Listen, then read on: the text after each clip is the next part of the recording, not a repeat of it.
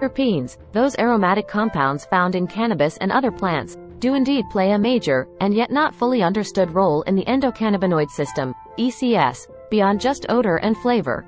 The ECS is a complex network of receptors and signaling molecules throughout our bodies that helps regulate various physiological processes. When it comes to terpenes, they can interact with the ECS in a few ways. First, they can directly bind to the cannabinoid receptors, CB1 and CB2, in the ECS, just like cannabinoids such as THC and CBD. This interaction can influence the activity of the ECS and potentially affect things like pain perception, mood, and inflammation. Additionally, terpenes can enhance the effects of cannabinoids through a phenomenon called the entourage effect.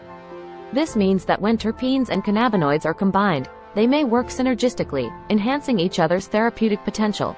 For example, the terpene myrcene has been found to increase the permeability of cell membranes, allowing cannabinoids to be absorbed more easily. Different terpenes have been associated with various effects. For example, the terpene linalool, commonly found in lavender, has been shown to have sedative and anxiolytic, anxiety-reducing, properties.